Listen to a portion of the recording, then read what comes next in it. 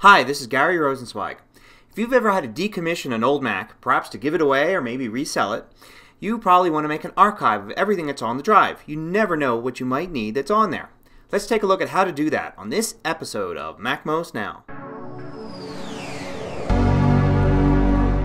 Okay, so archiving an entire hard drive can be tricky, especially if you've got a ton of stuff on it, like maybe 100 gigs or more. You can't fit that on a DVD, so what you need to do is get an external hard drive.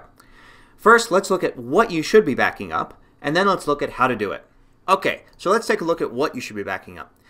Here we've got your hard drive, and you should have at least 4 folders at the main level: Applications, Library, System, and Users. Inside Users, you should have all the users on that machine, your main user, and any extra ones you've got. Also a shared folder. Now you can look inside there, and you can see that you've got a Documents folder, and you think, well, if I back up my Documents folder, I should have everything. But that's not the case. You've also got Movies, Music, Pictures folders, anything that's on your desktop.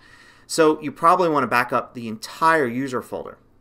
Now, at the main level, you probably also want to back up your library folder. One of the most important things in your library folder that a lot of people forget are the fonts.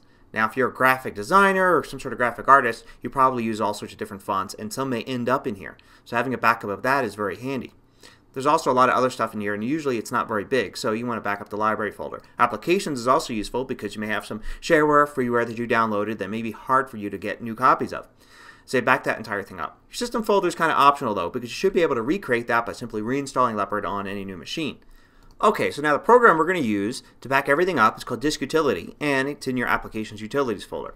Now inside Disk Utility, you'll be able to see on your left all your drives. So here's the main drive, and in it is one partition, your Macintosh hard drive. That's where all your stuff is. And then here's an external drive I've hooked up, and there's one partition on that, called MacMost Video in this case. Now, you could just simply start copying files from one to the other.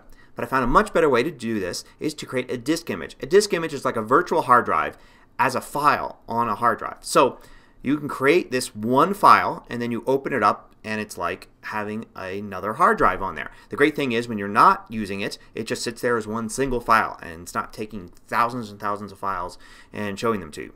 So to create that, you go to Disk Utilities File menu, and you can go and say New and blank disk image. You can also quickly create a disk image from a folder or from an entire disk. But the best way to do this, I've learned, is to create a blank disk image. And once you do this, you have a lot of different options. These options are basically to give it a name. So you create it as, say, backup. You say where you want to save it. So I'm going to save it to this external drive. You also go to volume name. So when you mount this sort of virtual drive, it has a name. I'm going to use the same name here. Now, there's a lot of different sizes that match a lot of different things, like CD-ROMs, DVDs. What we want to do is create a custom one, and you want to make sure this is bigger than all the files that you need to save. So let's say if you're going to back up 150 gigs worth of stuff, create a 200 gig drive. Now don't worry, this is not going to take up 200 gigs worth of space. What we're going to do here is we're going to go ahead and change the image format from a regular disk image to a sparse disk image.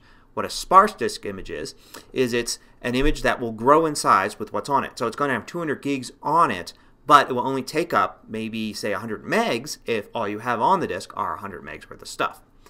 Then we're going to go ahead and create that. And that will go ahead and create this file on there, and then we can mount it and start moving files to it. Okay, now that we've created this drive, we see it appear here on the left in Disk Utility. We also see that if we go ahead and open up a Finder window, we'll see it appear here as a regular drive, and it's empty. Now we can just simply start dragging stuff from one Finder window to another. So we'll go ahead to our Macintosh hard drive, say we want to drag all of users over to this, and we can just add it to it. And then the file itself, if we go ahead and look on the MacMost video drive, we can see it shows up there as backup.sparse image, and we get info on it. We can see that it's actually only 99 megs, even though it's set for many gigabytes. And it will grow in size as we add things to it. That way we keep adding things to it until we've backed up everything we want. So say we take our users folder and the libraries folder and the applications folder, move them all there. Then we have a complete backup inside of a single file. Now you've got a backup of everything that was on that drive, and it's there as one file on an external hard drive. Now you go ahead and give away or sell that Mac without worrying about losing any of your data. Until next time, this is Gary Rosenzweig with MacMost Now.